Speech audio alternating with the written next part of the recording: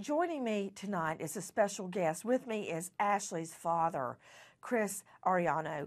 Chris, thank you for being with us. Thank you. What can you tell me about your daughter? That she's a great child. She's a great kid. She's just a little girl, not knowing what she's doing, thinking she's in love or something, or whatever he's making her say or believe.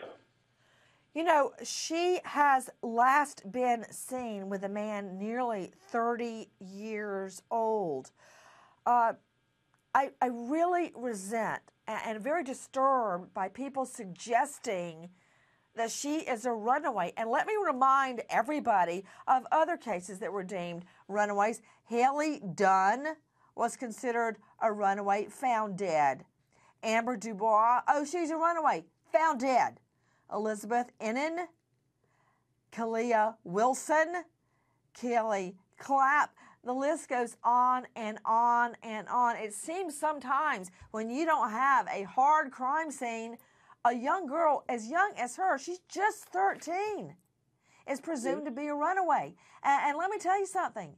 Even if Ashley did think that she was going away willingly, with me is her father, and tonight we are begging for your help. The tip line is 661-861-3110. That's the Kern County Sheriff's Office. Repeat, 661-861-3110.